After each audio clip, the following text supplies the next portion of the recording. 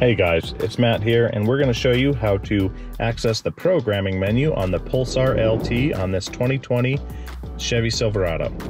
First, we take our foot off of the brake, make sure the key is in the vehicle, and just press and hold the start button until the little light on the start button turns green. Takes about 5 seconds. Now you'll notice your dash and everything will illuminate, indicating that it is in the run position without the vehicle running. Now, to access the modes, you can clear any messages you have by pressing OK. We have our hood open, so that's why you saw that message. But in this instance, what we want to do is press and hold the cruise cancel button here on the left side of your steering wheel. Press and hold it for about 5 seconds until your speedometer sweeps up to 140. As you can see, it sweeps up to 140 there. And it's best to be on the digital speedometer screen here in the center cluster as well, so that you can see those values being adjusted. Now from here, we have the option to go into the 7 different programming features that we have available. Those are speed limiter adjustment, TPMS adjustment, tire size correction, axle ratio, clear DTCs, auto start stop disable, and DFM disable, which is the active fuel management, or better known in these vehicles as the dynamic fuel management feature. Now, to select which mode that you'd like to adjust, you simply use the res and set buttons here on the cruise control. So if you notice here, you press the up button and you can see the speedometer is starting to change and adjust for the modes that we're selecting. So we can go all the way up to 70 because there are 7 modes.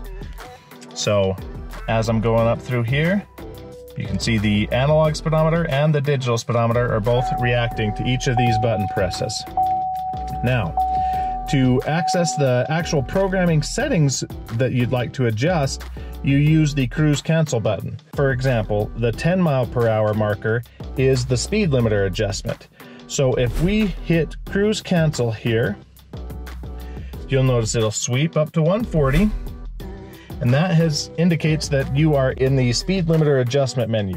So from here you have the ability to adjust from anywhere from 82 mph speed limit to 140 mph speed limit.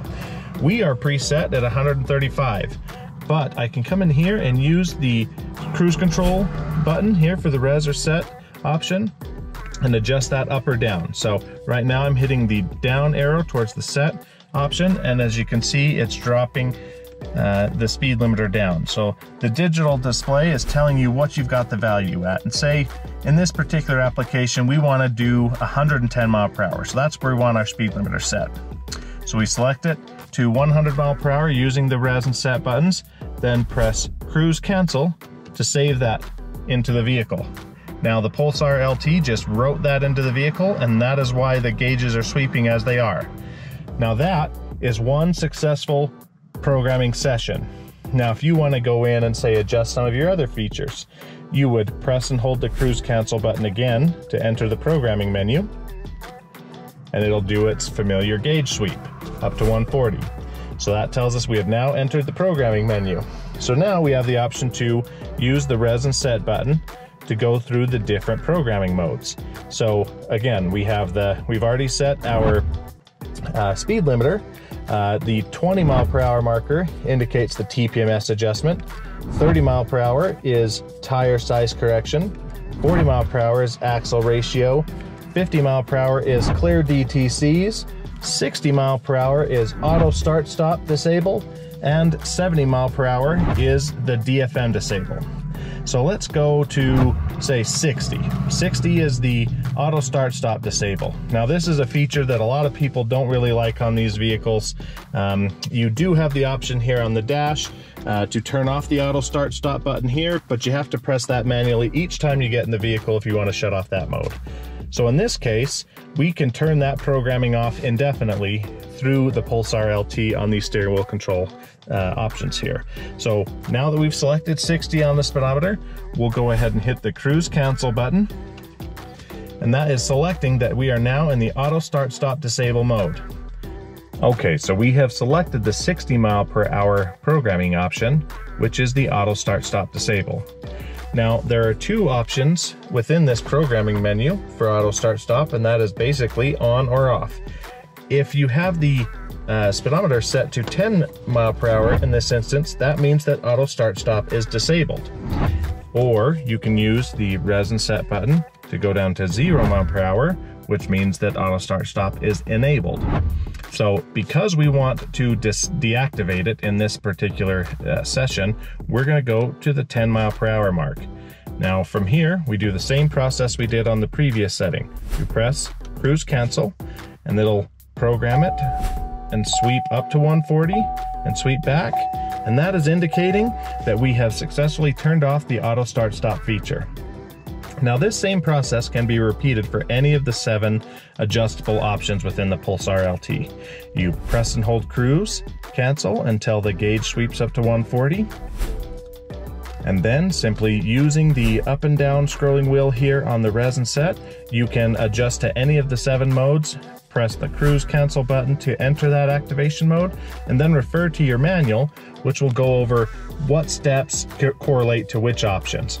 You know, in some of the applications, we have different tire sizes and axle gear ratios based off of different numbers. So there is a chart in your manual that will explain that process for each of these features.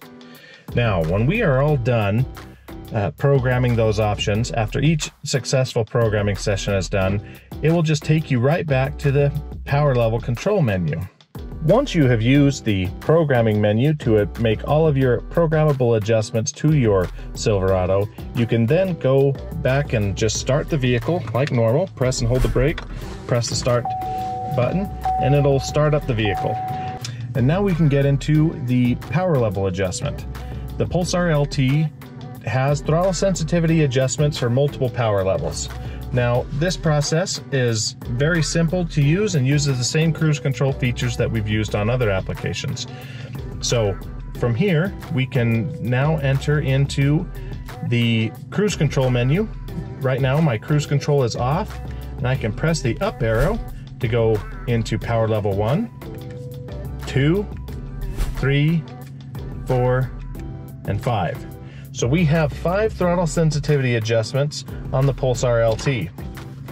Of course, each of them is increasing the performance over stock, and your manual will detail the power levels for your specific application. But anytime you want to adjust your power levels, just simply hit the up and down arrow on the cruise control with the cruise control off. Now, if you notice, if we come into the vehicle and say we're going into this menu, right now we're in power level 1. If we turn on the cruise control, now when we use this up arrow, the screen's not responding at all. That's because we are no longer in the power level adjustment menu. You have to turn the cruise control off while the vehicle's running. So that should give you a full comprehensive guide on how to control your Pulsar LT and maximize it for your needs.